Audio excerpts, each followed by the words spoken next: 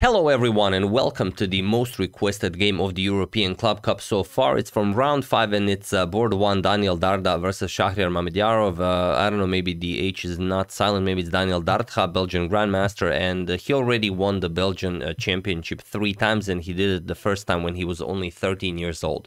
So very, very strong player, but on the other side of the board, it is a former 2800, absolute beast, Shakhriyar Mamedyarov. So let's see what happened here and why the game was requested so many times. So Daniel has the white pieces and he opens with d4. We have knight to f6 by Shah, c4, g6, and now countering this King's Indian defense setup with pawn to h4. Now it has been played before, and even by some very strong players. For example, Magnus Carlsen played it once against Maxim Vachier-Lagrave and won a very nice game. Also, Ding Liren played it against MVL. I think they drew their game. So bishop to g7, knight to c3, knight to c6, and now knight to f3. So the 4 knights are out, and we have this inclusion of pawn to h4. And the couple of games that reached this position, d6 was played in all of them, but here we have d6 was played by all of them, but here we have castles, and it is now as of move 5 already that we have a completely new game. Now, someone mentioned in the previous video that whenever I say it's a completely new game, that it's not, that they have access to the new database, big database 2023, and there are like hundreds of online games. Well, yes, I don't use that database. I use a database that only takes games from top tier tournaments. So for example, if you and your grandma or grandfather, just play a game online somewhere, it will be in some database. It will just not be in the big one for important tournaments. So usually when I say it's a completely new move, I mean in top tier tournaments where players are rated at least 2000 or above, so something like that. I don't know what the exact criteria is, but of course it is possible that somewhere in the world this position has been reached somewhere. But that being said, let's check it out. We have castles and now pawn to d5, challenging the knight. Here we have knight to b4 and now pawn to g3. Here you could challenge the knight, yes, and you could even get b4 in, but it could be a little bit dangerous with the bishop's diagonal open like this, and the knight will be very safe here. c6 will be played, then the knight comes to c7. If you play b5, the knight can come to c5, so it's not really a dangerous expansion for black. So g3, we have pawn to e6 and only now pawn to a3, knight to a6 and bishop to g2. Continuing development, we have e captures on d5. Of course, it makes sense to open up the position as the white king is still in the center of the board. C captures on d5 and now rook to e8. We have castles and now knight to c5. This is an excellent square for the knight. And of course, while you do want to kick it away with b4 here, it would again not be advised, as it would allow for some very nasty discoveries. So after knight c5, pawn to d6, going after the doubling of the black pawns, and now pawn to c6. Here, Mamedyarov says, I'm just going to develop, put my rook here, put my bishop on f8, and I'm going to win that pawn. So that is not the best way to treat this position. We have knight to d2, and now we have pawn to a5, stopping pawn to b4 before going after the d6 pawn, b3, and now rook to e6. So why did Daniel push this pawn all the way? Well, he's counting on getting some very, very important tempi on that rook and getting a lot of development in. So queen to c2, of course you want to get the queen off of the d file. Rook captures on d6, now knight to c4. We have rook back to e6 and now bishop to e3. Now with the idea of chasing away the knight and then getting the full control over the b6 square. So here we have bishop to f8. Also, you have to defend the knight as the knight is hanging, and now bishop to h3, attacking the rook here.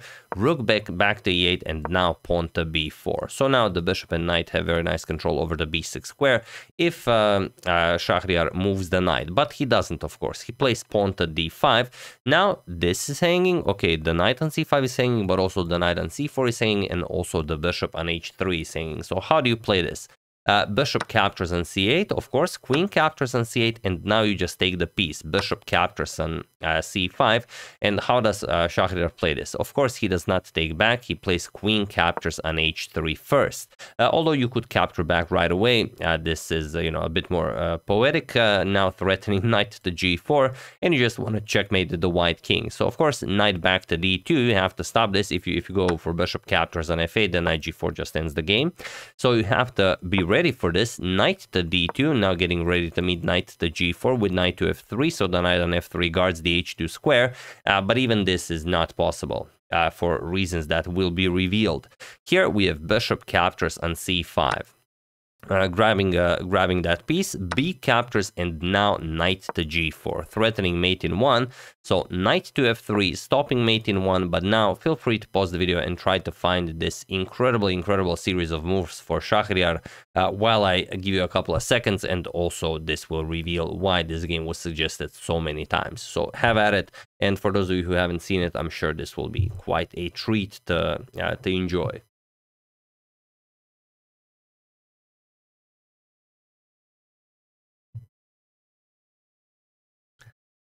So for those of you who were able to do it, congratulations on always looking for weaknesses in White's camp around the king. And for those of you who just want to enjoy the show, it is rook to e3. Yes, we are going to do it in slow motion, most definitely. There we go, rook to e3. So big congratulations to everyone who found this, and now you will see why. You cannot take the rook. Of course, you would very much love to, but then you lose control over the g3 pawn. And after this, knight captures on e3, attacks the queen, attacks the rook, and threatens checkmate. And once you stop checkmate, just one check, and then you pick up the queen, and of course you're just up a full queen. So what can you do after rook to e3? Well, you have to clear the f1 square for your king. So rook f to e1. Now the king can go to f1 after you eliminated the defender of the h2 square. That's kind of the point of rook e3, of course. You want to eliminate this knight, but now comes rook 8 to e8, and this is the only way to win this, because now if you just go for this capture, it doesn't really do all that much. Queen h2 check, king to f1, and there's no continuation. Queen h3 check, the king actually escapes via the e2 square, and it doesn't matter if you go rook to e8 check, king to d2, and the white king escapes. So the idea behind this incredible rook 8 to e8 move is that once you do all of this, the king will not have the e2 square, as it will be guarded by the other rook. So how do you continue now? Again, you cannot capture this. Now it's even worse, as you just get checkmated right on the spot. If king h1, knight to f2 is a nice checkmate, and if you go king f1, knight captures on e3 is a nice checkmate. So after rook 8 to e8, Daniel tried queen to d3. He already wants some material, so he wants to give up the queen to maybe survive this. But as Shakhriyar will show, it does not work. So rook captures on d3, e captures on d3, and now look at this, rook to e3 once again. That's what Shakhriyar Mamedyarov played, and he was in this position on move 27 that Daniel Dardha resigned the game, as there is nothing more to be done here. So even quicker than what Magnus did to Vincent. It took Magnus 29 moves to defeat Vincent, and here Mamedyarov does it in 27 moves. With the black pieces, I mean, with such incredible sacrifices, absolutely incredible. And now, again, the idea is absolutely the same. Of course, the knight here is hanging, and if you just, you're already down a queen. If you give a knight, then there's nothing to talk about here. So you might capture the rook, or you could even go for rook captures on e3. It doesn't matter. Knight captures on e3, and okay, you could say, I have captures and I have two knights and the rook for a queen. No, you don't. You most certainly do not. Queen captures with check. Doesn't matter where you go, because the knight will hang with check. You would go to f1, and then queen captures here, and doesn't matter. If you go here, then you start capturing here. Now you have a knight and the rook for a queen. If you go here, then even queen to h1 check picks up the rook on a1.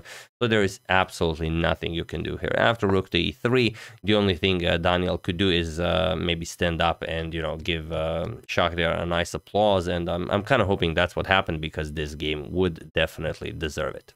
So there you have it. You've seen why so many people were requesting it. Shakhriyar Mamedyarov, former 2800, you know, doesn't matter the time format. If it's his day, he will deliver a masterpiece like this. So yeah, that's the game. Hope you guys enjoyed it. And in the previous video, someone said that, okay, that was a really nice game, that I should have made like at least a 20-minute video on it. But I've covered all the lines that should have been covered. I mean, I could tried to make lines longer and make more lines that I just don't think that are relevant. But whenever I cover a game, I show you all the lines that I myself think are worthy of showing. And I don't care how long the video takes. Sometimes it's a 5-minute video, sometimes it's a 15, sometimes 25.